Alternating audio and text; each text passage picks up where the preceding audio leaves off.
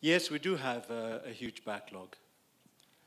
But part of the reason that many cases are not proceeding as quickly as they should is because we've got problems when the cases come in.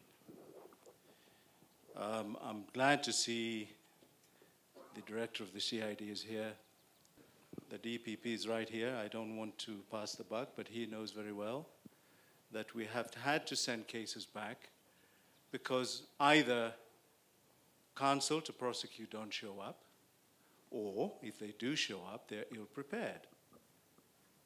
Now, this leads to adjournments. A case that ought to take a couple of weeks to be heard ends up taking ages, either because it was ill-prepared, and in the end, we send it out because we haven't got the evidence.